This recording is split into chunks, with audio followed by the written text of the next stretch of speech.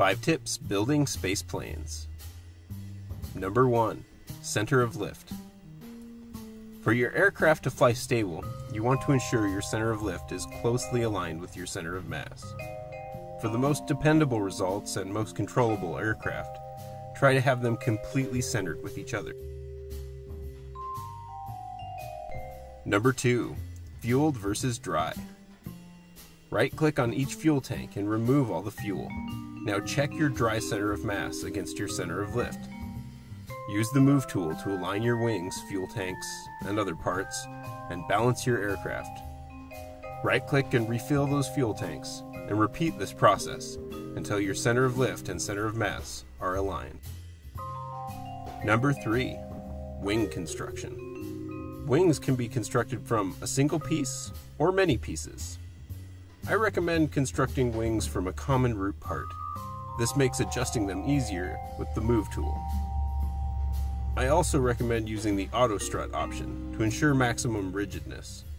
Note that the Advanced Tweakables option must be turned on in the game settings. Or additionally, you could just use struts. Number 4. Staying in control. Just like any other aircraft, you'll be needing control surfaces to control your pitch, roll, and yaw.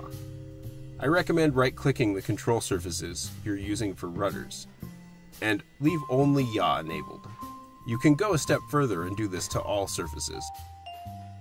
You could also install additional SAS modules to provide torque, and perhaps thrusters to control your vehicle outside of the atmosphere.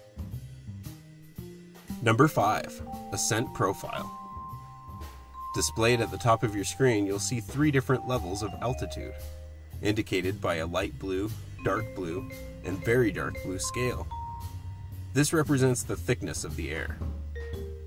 To fly single stage to orbit, experiment with flying your aircraft between 10 and 30 degrees on the nav ball, just above the horizon. Ensure your aircraft is never losing speed. If you lose speed, drop down towards your prograde indicator and try to pick it back up. In the dark blue levels of altitude, level off and try to build up as much speed as possible. Ideally, your space plane should be able to reach speeds of at least 1,000 meters a second. Hopefully you can get closer to 1,400 meters a second before switching to rocket fuel. Thanks for watching. I'll see you next time with whatever the heck I'm building.